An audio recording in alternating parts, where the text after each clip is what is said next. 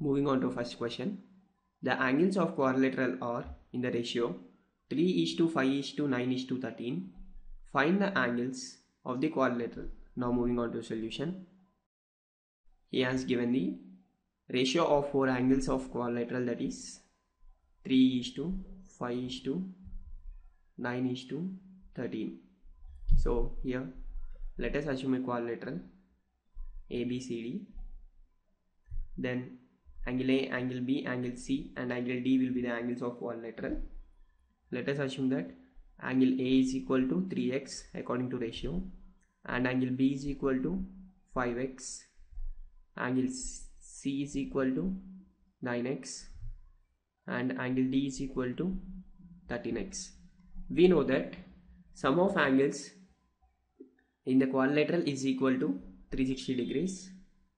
We get here angle A plus angle B plus angle C plus angle D is equal to 360 degrees, which implies angle A is here 3x plus angle B is here 5x plus angle C is here 9x plus angle D is here 13x is equal to 360 degrees. That implies, let us take x common here, then we get in bracket 3 plus 5 plus 9 plus 13 is equal to 360 degrees, which implies 3 plus 5 is 8 and 8 plus 9 is 17 and 17 plus 13 is 30.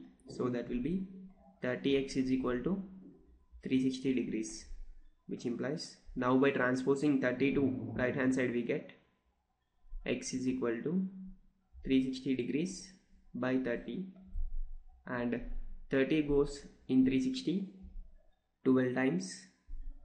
So we got here x is equal to 12 degrees. Now as we got x is equal to 12 degrees, let us substitute in the angles ABCD.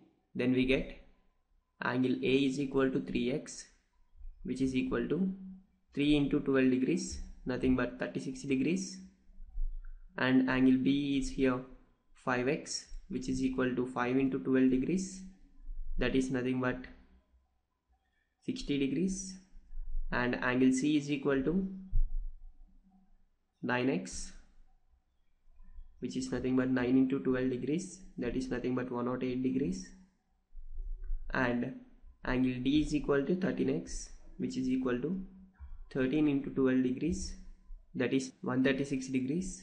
So finally we can say that angles of given quadrilateral are 36 degrees, 60 degrees, 108 degrees and 136 degrees.